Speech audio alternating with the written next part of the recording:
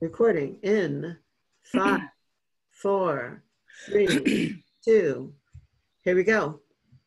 Take it away. Hi there. Welcome, everyone. Thanks, everybody, for being on the call. Who we are joined with is Laurie Handlers, Triambika, Vive, and Frank Mondeose, who are all facilitators for ISTA. And we are here today to talk about personal responsibility and sovereignty and boundaries, and how do we hold ourselves as sovereign beings and hold compassion for other people, our brothers and our sisters, and navigating the kind of confusing topography that we find ourselves in right now with the Me Too movement. And, you know, specifically, I brought you guys together on this call. Hold on, August. Whoever just joined the call, Alan, could you mute your mic, please? I think it's you. I'm not sure. Whoever just joined the call, please just mute your mics. Thanks so much. We'll say it again and again because more people will be coming on whenever. Anyway, August, when you hear the ding dong and people talking, just ask them to mute. Okay. And also shut down their camera, right, Laurie? Yeah, please mute your cameras also unless you're a speaker. Hope, can you turn off your camera, please? Sundar. Okay. All right, so, August, please go. Okay. So I specifically wanted to have this call with the three of you because ISTA has been one of the most powerful conversations I've ever been in regarding my own power as a woman in the world, my ability to hold space for other people. And I just felt like it was a great conversation to have in the context of the work that we're doing in changing the conversation around shame and sexuality. So I really just appreciate you guys being here and being willing to engage in this conversation. So thank you. So yeah, can I just jump in? Please. Awesome. So I'll just start with the first thing, which is self-responsibility. You know, as a kind of type A personality woman, you know, I've always felt like I was pretty powerful and responsible. But what I discovered at ISTA was I could go get things done, but I wasn't actually asking for what I wanted. Often to get my needs met, I would go under the table. I would go undercover. I wouldn't call it manipulation because it wasn't conscious, but I wasn't really self-responsible. And I'd like to hear how we address that at ISTA and how that impacts our ability to be in relationship with others and feeling powerful in our own lives. I'm happy to start. At ISTA, so I'm Laurie, everybody. At ISTA, we have the first 3 days of ISTA is about self-activation. So I get to see who I am, what turns me on, what I want, how responsible I can be for myself in many contexts, including my own sexuality. I get to, I just get to work with myself in the group of other people, but mostly I focus on me. I've never focused on me before that the way I did at ISTA in my own ISTA level 1. Mm-hmm. And during that time, I learned how to have a safe sex conversation. I learned how to negotiate my boundaries. I learned what the wheel of consent was and what's inside the wheel as being things that I want and what's outside the wheel as being things I don't want. And how could I talk about that with somebody and have an adult conversation? The most adult conversations I've ever had in my life have come since I did ISTA level 1. And I've been in this world of sacred sexuality for 22 years. I haven't been in ISTA 22 years. So there were things that I too did exactly like you, August, that I kind of hinted at and tried to get, but without saying directly, I want this, or I like this, or could I have this, or no, I don't want that. I also learned to redirect my conversation. I never even heard the term redirect before. I think I knew it intuitively, but someone would ask me, may I be with you like sexually? And I would say, no, I don't think so, but I wouldn't mind sitting knee to knee with you and breathing. I would feel really comfortable about that, or we could eye gaze. So I learned to take something that someone put on the table in front of me and turn it into something that would be more comfortable for me.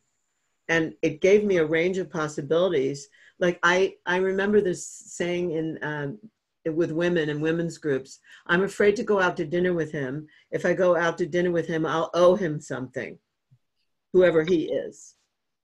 And I learned to be able to take whatever was coming my way and redirect it into something more comfortable for me, and not feel like because I went out to dinner with somebody, I had to give over something that I didn't want to give over.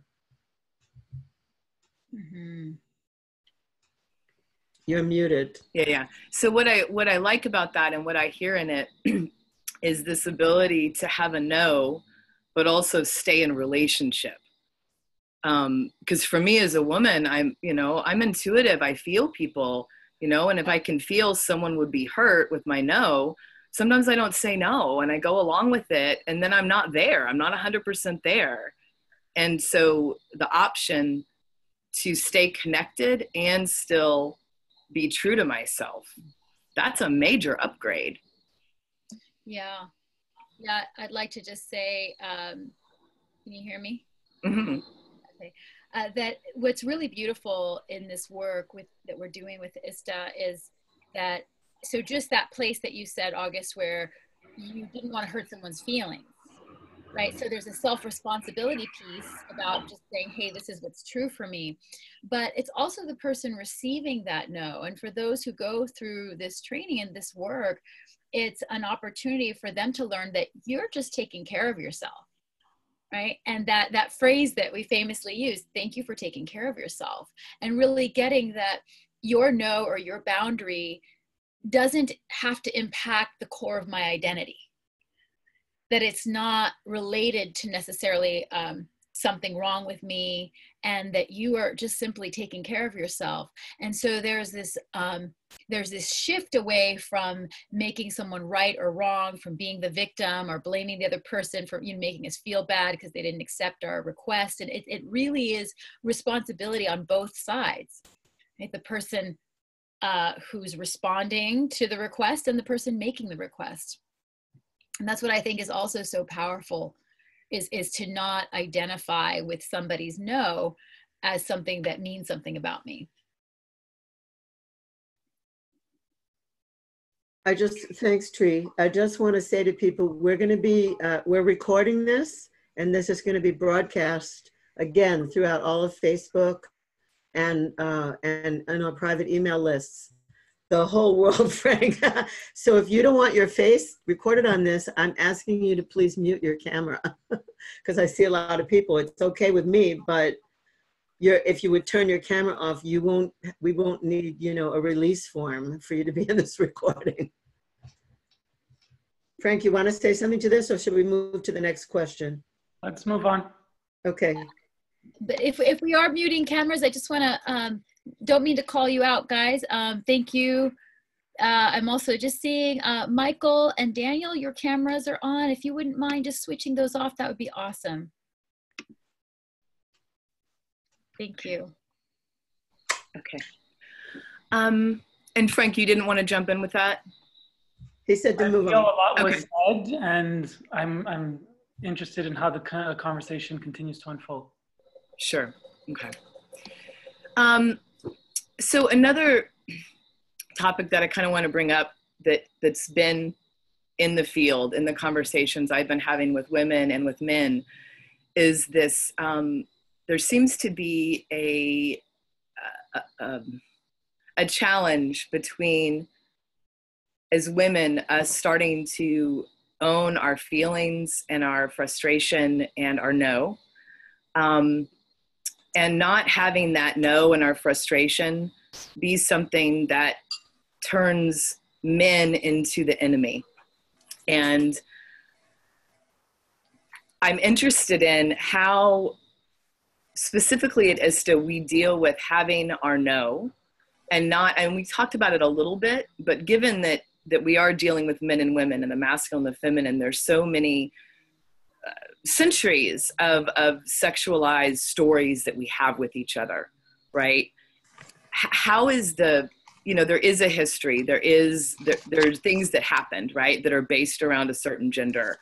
And yet we all seem to know that going down the tunnel of gender-based abuse is not useful. So my question is, how do we deal with the very real things that have happened to us and in the world and still stay in a place of open-hearted compassion and kindness while also claiming our truth? Does that make sense?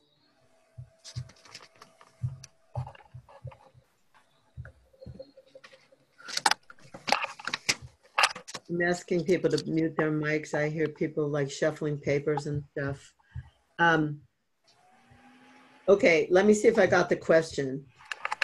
How do we maintain our truth and not get hostile towards each other, given that we have a history of a lot of abuse in our, look, it comes in our DNA. It's in our DNA strand, it's in our heredity, it's in our cultural linkings. It comes in as trauma before we're even born for most of us. It comes right through the umbilical cord.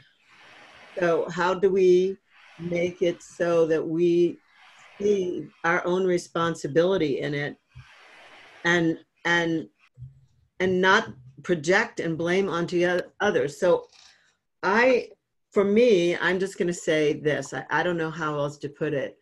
I have been abused in my life, and I have become more empowered because of it. It took a while. It's not something that happened like, oh yeah, there's abuse, oh now I'm powerful. It wasn't like an overnight thing.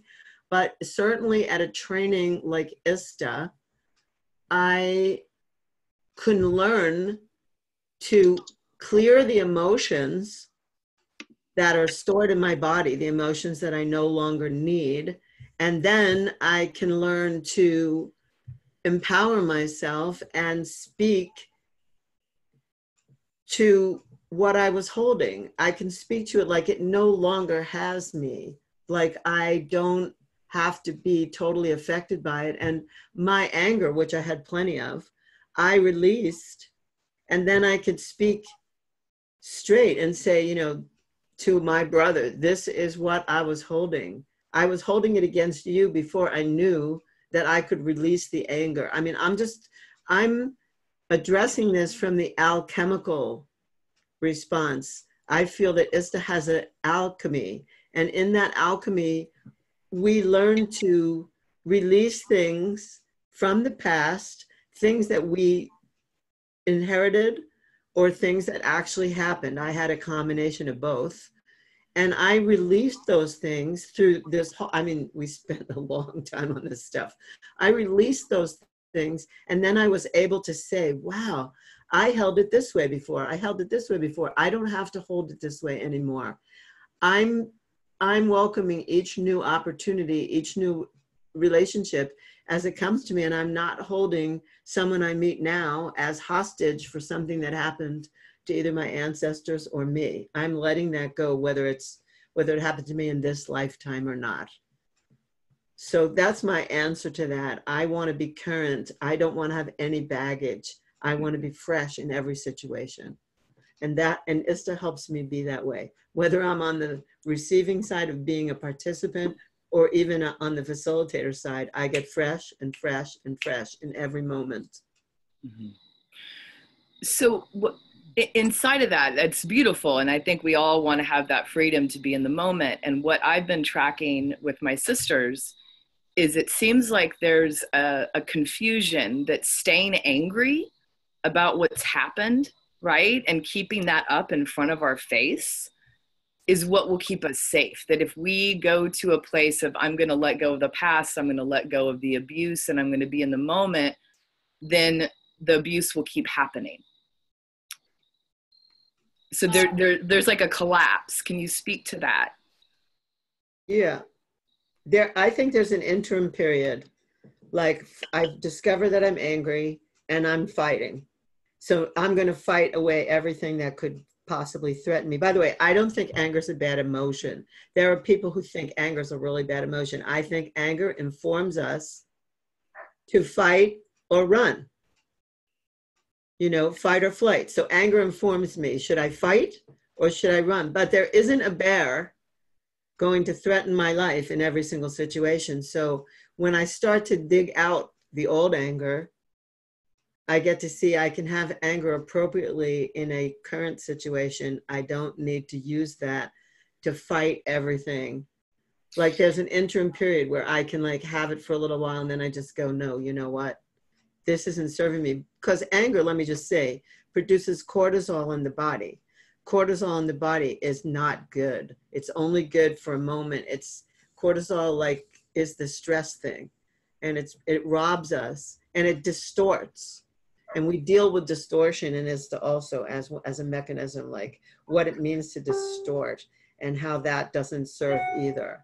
So I don't know if I'm answering it exactly what you're asking for. Maybe one of the other panelists wants. Yeah, I'd like to just jump in. So Laurie has mentioned a couple times this word getting current. And I fully hear what you're saying, August, where, you know, from what's happened in the past and the belief that, oh, I'm just going to let that go and surrender what happened and forgive, and now I can have a new view. You know, if it were that simple, we'd all be doing it. But when we actually work with the emotion and what came up and the intensity of what happened and get to actually even work on a transpersonal level with our perpetrators, we get to have a neurological release of what's happened, and so that we do get current with what's here and now. Somebody's needs to mute.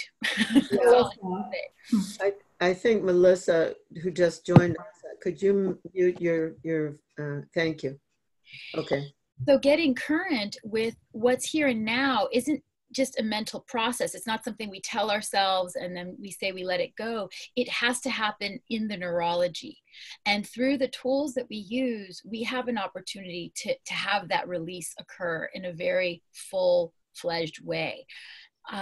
So when I approach a situation that I'm in front of and I'm getting triggered, it becomes really obvious to me whether this trigger is coming from stuff that happened 10, 15, 25 years ago, or whether this is just actually, this is right now, and my communication to the person who's might be causing that trigger is way more clear and direct, rather than the, you know, bringing with me the backlog of hurt and pain and trauma, and I'm going to just blow that up in this person's face as if they were responsible for all of it.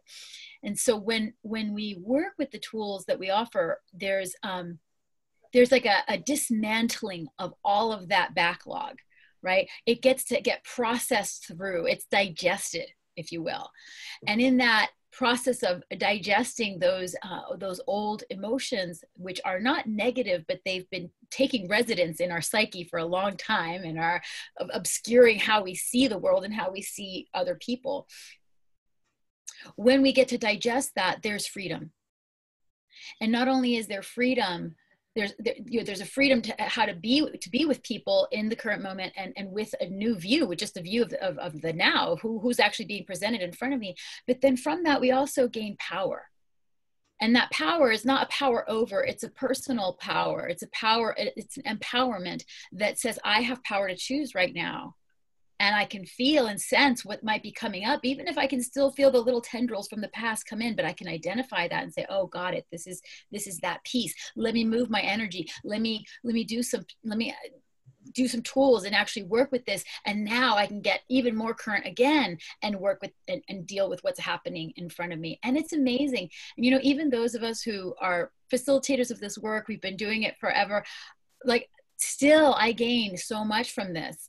Not that long ago, just once again think, oh, there's something coming up for me right now. I'm making it personal. Let me go move my energy and then clear that so that I can have a genuine conversation with this person.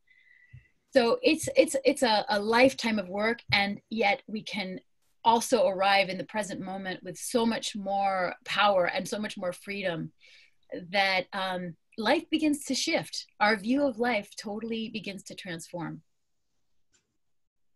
Yeah, that's definitely aligned with my experience. Something that stood out while you were talking, you know, when you talk about clearing and you talk about moving the energy, those are terms that kind of get thrown around a lot. And can you say more about that? Like, what does that look like? So someone who's not familiar with what that means. in the, do you want to say it, Tree? Oh, no, go ahead. In the system of chakras or chakras in the body, which consists of seven main ones in the body, a lot of where our sex area and our first chakra, our root area, the anus, those places store memories of pleasure and pain, cellular memories. It could be in second grade, the school bus splashed mud on me, to I was abused or touched inappropriately by someone. I mean, those memories get stuck in the what's called the lower chakras. And also the first chakra where we sit, the root, has to do with safety and security. Those are the issues that are lodged in the anus, actually. And so moving the energy means sending energy to the bottom of the body, and moving it means like activating it sexually, but not necessarily having sex, breathing and making sound in such a way that that energy starts to move up the body and out. So it could be any trauma, any embarrassment, any humiliation. Plus it could be getting a Valentine's card, somebody asking me to dance. I mean, all the positive and the negative memories, the pleasure and the pain, coupled with survival and safety and security, get mixed together down there. And so when we say move the energy, we mean focus, send some energy, do some breathing, do some squeezing, do some moving of it, activating, and then letting it go. So that we're actually digging out the things Tree was just talking about. We're digging out the baggage of the past and possibly the baggage of our ancestors, because that's where it all resides in the body. That's just the place where it is. And if anyone doubts me, look up the chakras and look at 1 and 2 and find out what the issues are there. Those are the issues that are contained. Nice. Okay, so what I kind of pulled out of what you were saying, which is probably a new idea for many people, it was for me, was the connection between sexual repression, body shame, closure around my sensuality and my sexuality, and my ability to be alive in my body and like contributing to the world in a full, alive, congruent way. That I don't think that those two things together, I don't think many people are aware of that. I certainly wasn't. Can you speak to that a little bit? Yeah, it just popped in for me. There's something, we do this at ISTA. There's something called the Cartman drama triangle. Everybody kind of knows these roles because they kind of come out swinging in these roles. Victim, rescuer, perpetrator. And the hats change. Like today I could be the victim, tomorrow I could be the perpetrator, and I could also be the rescuer. When those issues are unresolved and we want to make a difference in the world, we set about to rescue humanity, and we don't we don't do that well at it. Mm-hmm. So it's actually to get off that drama triangle altogether and create in life and respond to life. Create, respond, create, respond, create, respond, create. And then it just becomes a big creation. But until we actually see that we've played the role of those three things, victim, perpetrator, rescuer, and some of us are better at rescuing, and some of us have been accused of perpetrating, and some of us are just the ultimate victims. And the fact is that if we move off of that diagram, that paradigm, and move into creation and responding, and we can only do that by doing the work. Like there's no shortcut to this. We have to learn this. Each of us in our own way has to learn this. So that's how we in trainings like ISTA, we find our way off of that triangle. And it's really important. And it sounds like the access to that is through the body, is through freeing up the blocked energy and getting energy moving, so we're no longer trapped in the pattern of victim, abuser, or rescuer. Is that exactly? Okay? Exactly. I'm looking to see. I think there's a question here. There are some questions. There's a good question from Alan, and he's asking about what does the shamanic part entail in ISTA, and does it involve plant medicines or any psychoactive substance? I'm going to answer that. Alan, very good question. There's been, the trend is every time we're speaking shamanic in today's day and age, it's linked to some kind of substance like plant medicine to get us into altered states of reality. That's basically what the shamanic piece is can you enter altered states of a reality, extraordinary reality, and affect using energy to affect manifest reality. And at ISTA, the only tools that we're using are breath, sound, and movement. So it's how do we marry breath, sound, and movement through different exercises and rituals in order to induce extraordinary states. And extraordinary states look like any state that allows you to drop truly into your inner self and start to be able to listen to messages that are coming to you from yourself. And we do this with breath, sound, and movement using the different tools. And we were talking earlier about moving traumas that we have, whether they came from a person, a system, or whatnot. We actually go into a process where we channel or call in or bring presence to the person that has wronged us, whatever you want to call it, and we have a dialogue, and we lead you through this beautiful process which allows you to move any blocked energy between you and the individual.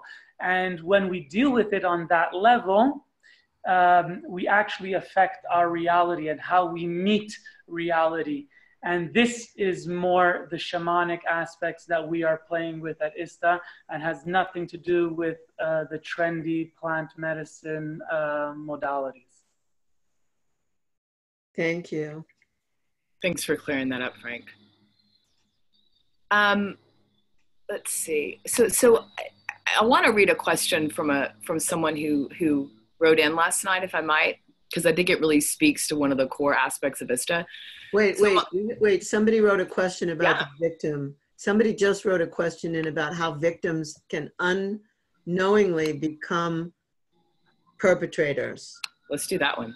Yeah, I just saw that on there. So I wanted to just say, how can I say this? When somebody like persists in being a victim and takes all your time, my time, someone's time about like being in that victim story, eventually somebody who's been trying to rescue them starts to feel like put upon.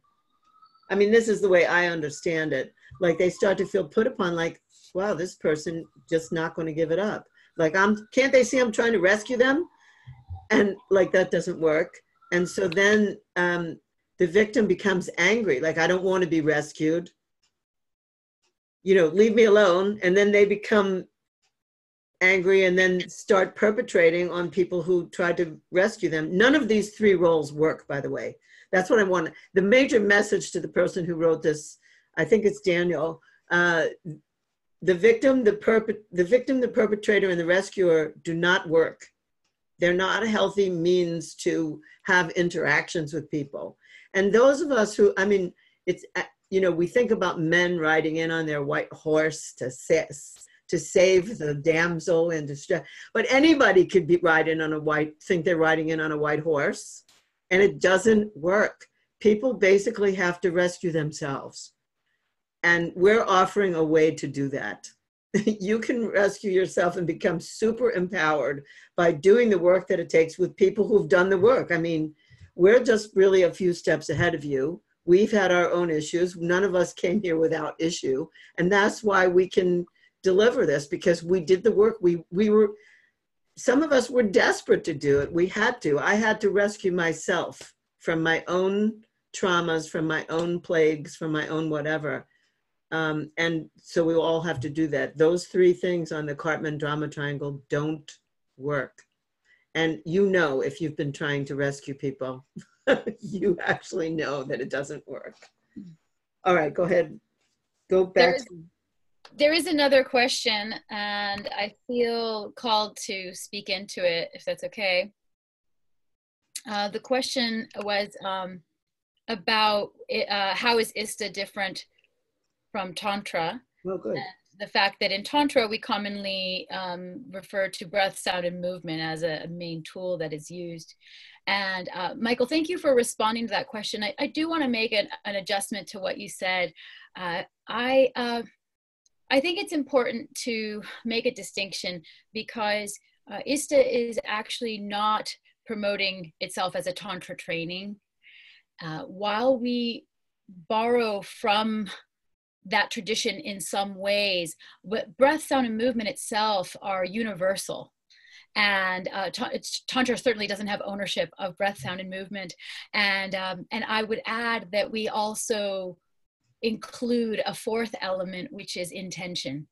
And intention is probably the umbrella that is holding all of it together with the breath, with the sound, with the movement. We are purposely not going about the world saying this is a Tantra training because we are not actually authentically teaching Tantra. We teach a variety of modalities and tools that come from many traditions and also are added to by new facilitators that come in. And so we can't really say, oh, it's this or it's that. And that's what's beautiful about this work is that we're not trying to specifically appropriate it to a tradition. We are using what works and it does effectively work. So just wanted to make that one distinction is that the work that we do is not specific to Tantra. It may include some aspects, but it's not necessarily that. Beautiful. Thank you. All right, so I'm going to go back to Michael's comment, if that's okay. So he said, Michael Landis says, it seems to me the root of rape culture is a lack of understanding that we are beautiful individuals.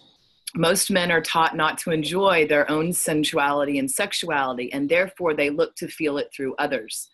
It seems to me that if we raised our children to love themselves, to enjoy how their own bodies feel, this would nip rape culture in the bud. No longer would many men feel empty without a woman's energy. They would view another human being as an amazing addition to an already full life versus a needed resource.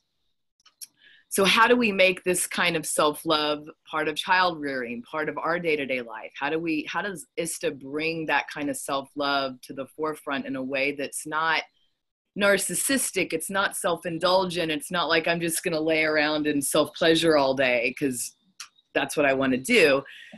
When I worked, right, it's not an indulgent thing. How does ISTA address this? Well, I'm thrilled to say, I'm just like, first of all, thank you for that. Oh, I'm so moved by that question. I'm thrilled to say that we've just established a division called ISTA Families. And there are a bunch of ISTA facilitators who have taken the lead on this. And there are two curriculums being developed. One is for children and one is for teens. I don't have time right now to do this, so I have a whole teen curriculum that I sent to someone else, and she's going to be representing that, my part in that for teens. So the first thing is to, as an adult, get straight. You know what I mean? Like, I don't mean straight as in gay, straight, bi. I'm not talking about sexual preference. It's to get straight with self. And that's what we do for adults in ISTA. And ISTA is now taking on and will be unfolding and unraveling a new program that has to do with children and teens, maybe separate children and teens. There's the concern for two things. One is to have children grow as healthy in their bodies. And there's another concern to not have them overly sexualized too soon, because the parents don't want their kids to be anti-healthy sexuality either, you know, like become super prudish because their parents were like totally super sexy. So there's like some moderation in it being considered, and people taking on educating families. And in Israel, just this past weekend, some ISTA people did a young people's temple. So the people were like 18 to 21, and they just had a 3-day workshop of exploring their sensuality and their sexuality in a very safe and sacred way. So it's happening. We're unrolling it. It's just, you know, it'll take a little time for it to roll out to the general public, but it is happening. Can you say more about what happens in the adult training around embodiment? Like, how do we learn? I mean, I know for me, I've been in the ISTA field now 4 times, and it took me a minute to actually feel comfortable in my body. And it worked. I did. It happened. But I couldn't tell you why that happened, right? I haven't been around enough to distinguish it. So can you speak to how does one go from feeling like just someone seeing my bare legs is something to be frightened of, to a space where if I feel like I could dance naked to my favorite song and have no concern about it? How does that shift happen?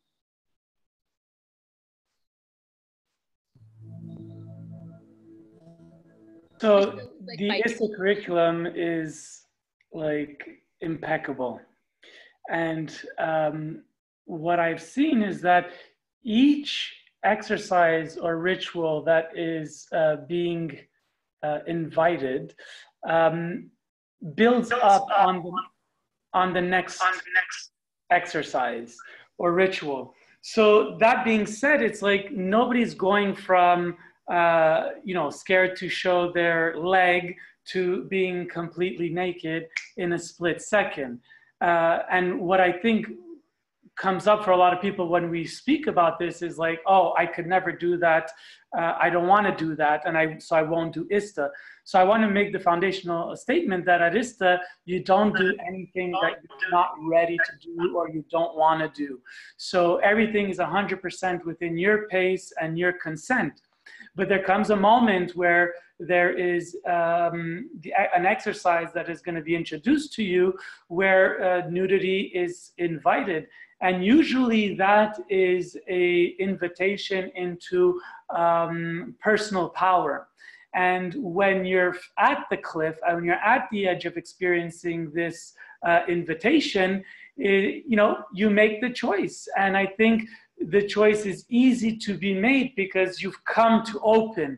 So you can't really open if you're moving with the intention of being closed. And once open, it's like, wow, there is so much freedom here. What was I so afraid of? And that is like just a rush. It's a major rush of excitement, aliveness, vitality. And from that moment on, it's like you're meeting life from this new, fresh, alive space. And then life starts tasting better in that moment. And therefore, everything that else is built on from that moment on is, again, the next step of the path. And the last point I want to talk about is one of the things that makes it easy to do is I like to think that all the exercises that as ISTA are being presented in a very sacred way. And it's the intention of bringing the sacred into these practices that allows us to feel a sense of, number one, remembering of the magic that we used to live in when this used to be okay. And number two, that there is a certain level of safety because I feel the sanctity of the moment.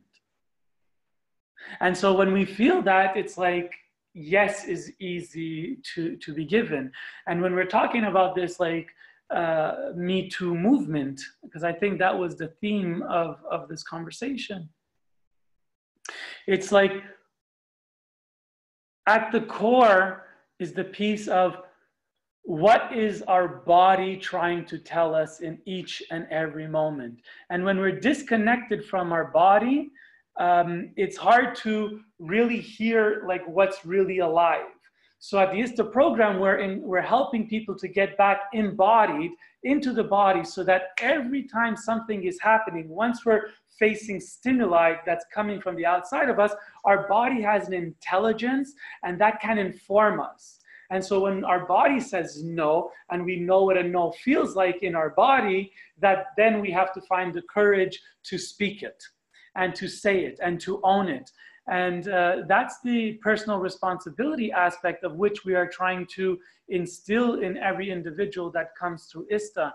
And the real world outside is sometimes a bit more complicated, and violent crime is something that goes outside the spectrum of what we're offering in terms of empowerment.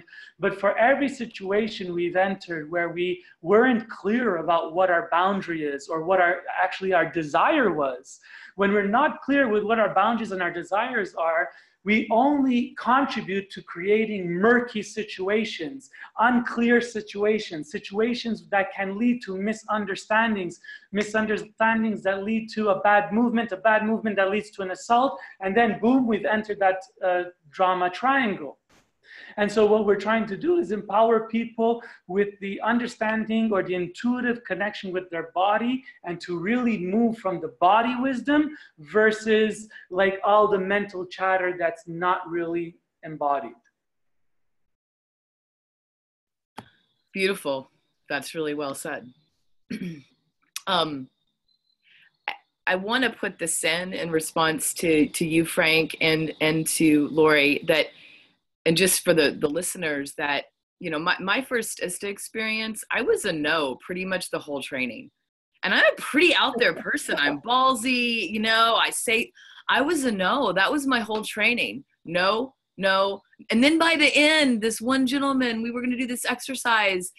And I was like, you can touch my feet. And that was about as far as we got. And that was a massive transformation for me. So I would just want to let people know that even though there's an invitation to be more, vulnerable in the human body bag that we live in, there you have permission to say no, and that your no is actually really, really respected and encouraged, because that's how you know where your yes is. So there's no pressure to keep participating if you don't want to. And when you find your no, it's like you understand how to access the momentum of what it feels to say no in a way that has energetic authority. Because if we're saying like a no as in like maybe it's a no, then that's an invitation for like people, aggressors or perpetrators, to keep advancing, because it's a statement of weakness. And unfortunately, there are people that prey on that. And so what we're speaking into is like getting into a comfort zone with energetic authority, so that when a no is said or a no is present, that actually I believe that no, so I'm not gonna fuck with that, So that's, and then at the same time, it's like we want to encourage people to find their yes, because the inability to say no to something that you don't want is as difficult sometimes to claiming your desire. And part of what we're doing at ISTA is saying you have permission without any shame or guilt to claim your desire, and we celebrate when you do that, and especially when you get your needs met. And that's something to celebrate too in the world. Oh, very good. So there was a question about when did ISTA start and who founded it and like that. And Triambika, you're one of the founders of ISTA, like you were there at the beginning. So I just see that and I don't want to ignore it. Yeah. Yes. Well, so Babadez Nichols, who is our founder and had a beautiful temple in Sedona, Arizona, saw that there were many sexual healers and tantra teachers and Taoist teachers and people around the country and internationally that were out doing their thing, and that everybody was sort of doing it solo. And his vision was to bring people together and connect and share teachings. And he had a body of knowledge also that he wanted to bring forward. And that started off the conferences that started happening in Sedona, maybe I want to say 2004, 2005. And from there, there were some trainings that started to come into place. He started to bring forward some of his body of work, and wanted to develop at the time was called a Daka Dakini training that were sort of tools that if you were going to be out there being a Daka or Dakini or a sexual healer of any sort, that there were some basic tools that you needed to have, not so much to be a sovereign being, an empowered being with your boundaries, with your nose, with your emotional body current. So I just want to say hi, Benita, welcome. If you wouldn't mind, please mute yourself on the camera. Yeah, thank you. Thanks.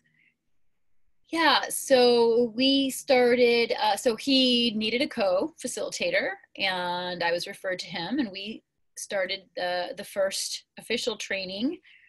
And that, so there was things that were happening before that, and we met in 2006, 2007, we started to do the work. 2008, we put out the trainings, and it was a very small training to begin with, but once we started growing it, people started showing up that weren't at all in the field of sexual healing, and who just wanted to know the tools, who found that really there was a real transformational aspect to what they were receiving. And so we took out the whole portion of the practitioner piece and made it a training for everyone, and that became the spiritual sexual shamanic experience.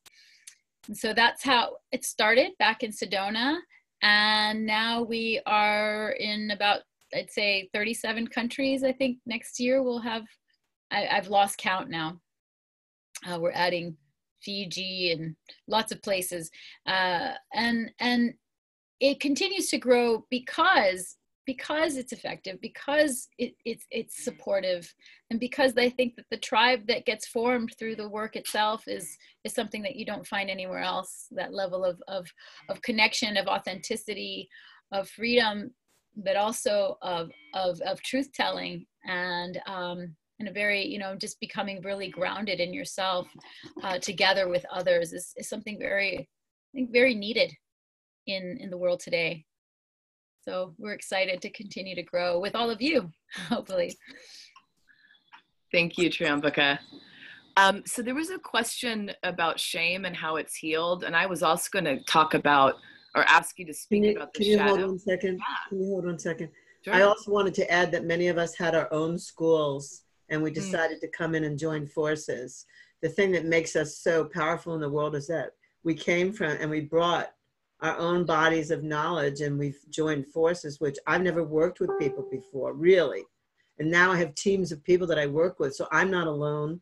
And I always have other people to bounce off of in any given training. And that to me it's changed my life that way, professionally and personally. Yes. Yeah. Exactly. I mean, I was a teacher in my own right, and Laurie, you had a whole school that you were running, and others, lots of our lead facilitators and co-facilitators. It's not about you start off fresh and this is the first thing you do. Maybe for some now coming on, but most have had their own schools and practices and participants, and doing their own thing. So yeah, thank you I'm so glad you brought that in, because I was thinking about that earlier. It's a really important piece here. I'd like to ask Michael if he wants to come in and just tell people about the offer, and then we can continue on. But just in case anyone, there's a lot of people on the call right now, and in case anyone leaves us, I'd like to hear them. And then August, maybe we could resume with questions. Sure, absolutely. So Michael, wherever you are you somewhere? Hi, everyone. How are you tonight? Thank you so much for being on the call. Hi, Laurie. Thank you. Thank you, everyone. So tonight we have two very special offers. The first one is for the upcoming ISTA Level 1 training in Flat Rock, North Carolina. It's for women only. And ladies, if you'll register by October 25th, you'll save $200 on your tuition. The regular price is $19.95 US, so you'll only pay $1,795, again, for women only. And the special ends at midnight Pacific time, October 25th. For more information, go ahead and PM August, or Augie, as she's known on the chat tonight. The link to the Flat Rock training registration along with times and dates is in the chat room.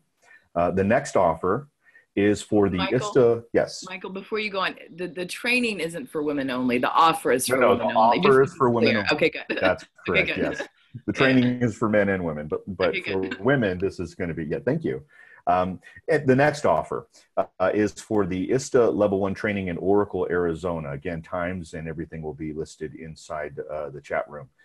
That's going to be near Tucson. This is a 24-hour deal, so you're going to have to hop on this and act now. From the end of this SIP call and for 24 hours, you'll have the opportunity to save $100 off of the super early bird price, which is $1,750. So if you register within the next 24 hours, your tuition will be $1,650, and that is for both men and women, okay? And act now. You definitely want to get in on that deal. If you have any questions or for more information about either of these trainings, just go to the chat room and click on the links provided, okay? I'll make sure that they're in there directly. Thank you. Thanks, Michael. Okay, so someone had asked about how do we heal shame, and it kind of dovetails into what I wanted to bring up is the work we do around the shadow, which seems to be a piece of our spiritual development that kind of gets stepped over a lot. And I see a connection between really doing deep shadow work and healing from shame. Can you speak to that? All right, I'll push my buzzer. I feel like we're on ding. So shame, healing shame. Well, I'd say that every single thing in the ISTA Level 1 in the SSSEX training is somehow connected to shame and like releasing shame. So whether it's the first 3 days where we're only relating to self, but within a group, and self, like I have needs. It's something Frank said before about my own desires, giving voice to my desires, that I'm allowed to have this body. I'm allowed to have desire.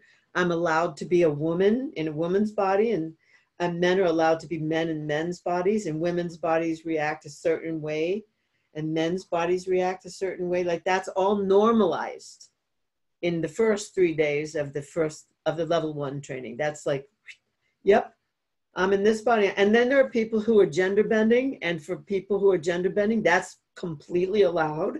It's completely okay to be in a man's body kind of functioning as a woman, and it's completely okay to be a woman in a woman's body functioning as a man. Like we don't discriminate about that. It's okay to be whoever you are, however it occurs, and to own it. So that's like day 1, 2, 3. And then after day 3, there's how do I interact and have no shame when I ask for what I want, say no, whatever. So it's all practice. There's lots of practice and practice and practice, and the rest of the exercises bring us into interaction with other people. And again, there's places where shame needs to just be uncovered, and shadow work, things that we're denying. When you mentioned shadow, the way I look at shadow is I'm denying this thing in myself, and I'm making it wrong outside of me. And in fact, it's very alive and well in me, but I haven't given voice to it yet. We shamanically give voice to those things in the ISTA Level 1 training, to the things that maybe we've been in denial about. And so as everything gets light shined on it, we start to be unashamed. Just, you know, again, it's a process. It's little by little. For some people, it's like bam, and for some people, it takes a while. I have discovered in myself that there are nuances to shame. That there are things that surprise me, even in relationship to my partner, where all of a sudden we'll be relating, and then there'll be this little piece of something. Like I'll be really enjoying myself, and all of a sudden I'll pull back, and I'll notice, wow, I just pulled back. My partner will say, well, what's that? And I'll go, oh, that was like a little vestigial trace of shame. But at least I can name it now. Since ISTA, I can name all of that, and I can just take responsibility for that. That I may still have some. It's like an onion peeling the layers back, and then there's more, and then there's more, and then there's more. Again, inherited cultural messages, religion, all kinds of stuff that put it there so we would be able to be controlled. Like, let's just face it, if we're totally sexual beings and we can own that and be unashamed about that, we're not able to be controlled. And that's like a different political force. But that doesn't have to do with abuse. That has to do with all consent. Don't interact without it. And in ISTA, you learn how to give consent or not give consent. Clear, straight, and direct. So that relates to the question that just came up, and it says, how is BDSM or the kink community integrated in ISTA? Do you want to say a word, or you want to let me do that one? You do it. All right. So, and for BDSM, we have 4 minutes. Got it. 4 minutes. Got it.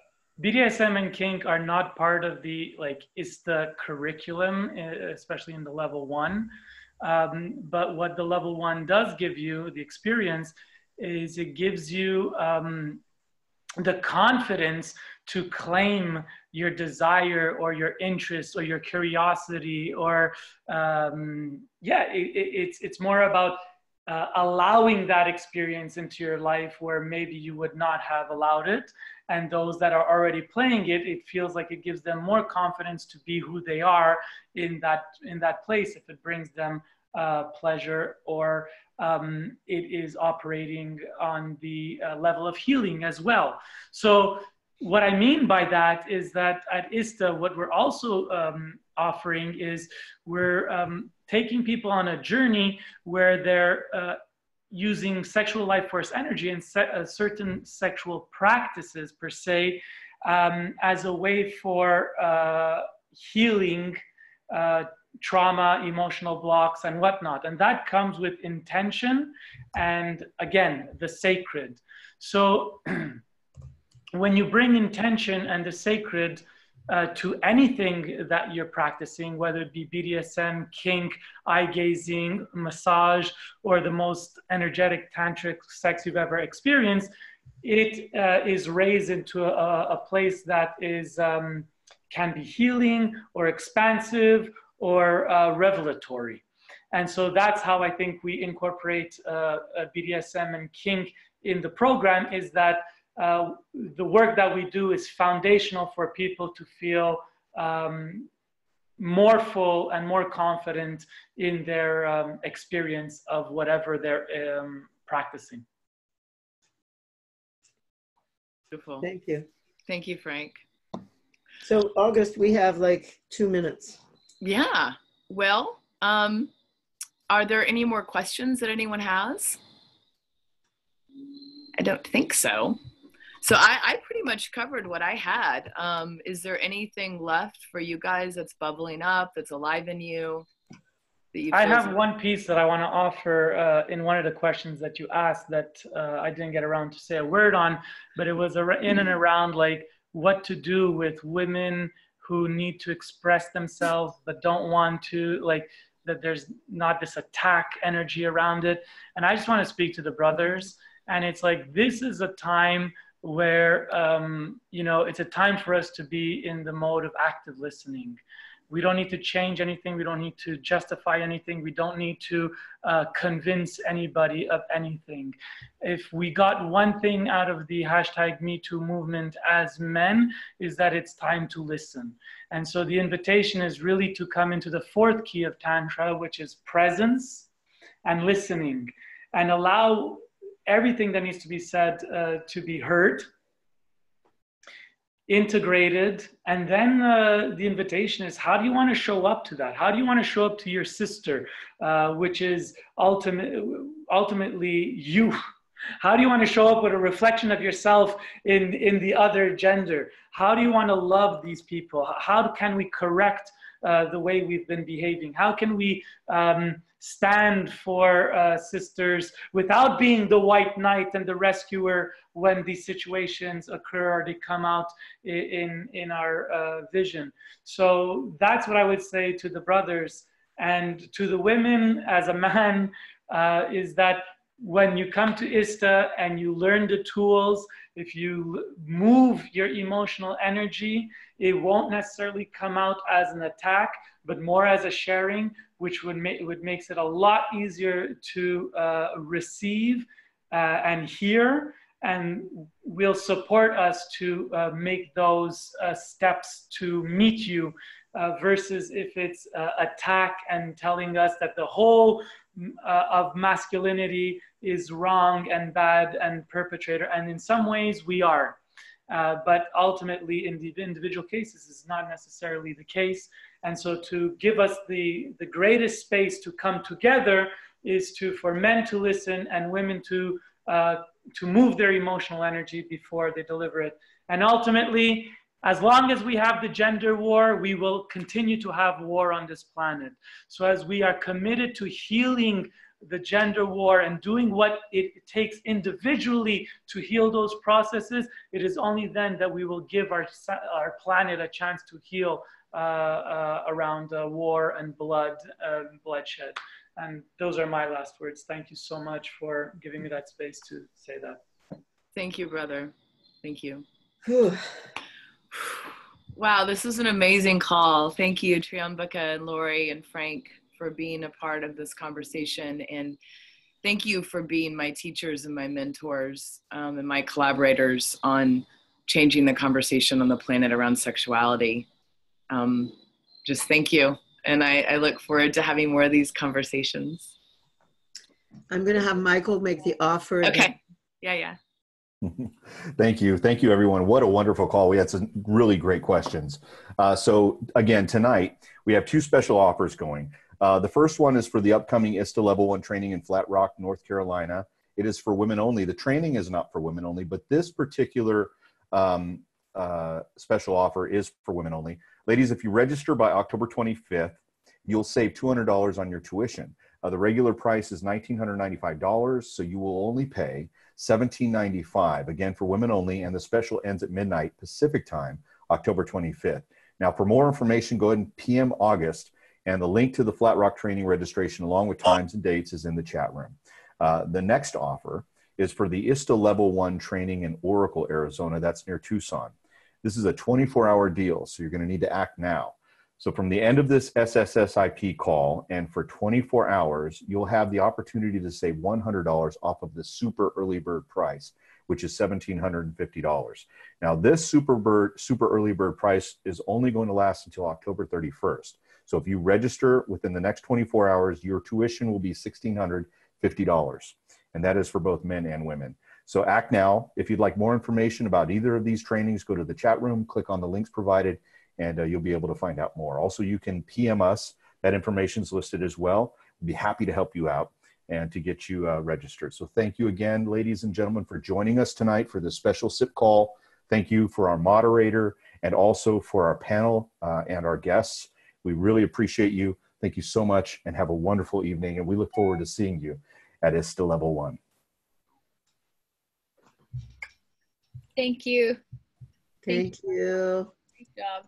Good job, team.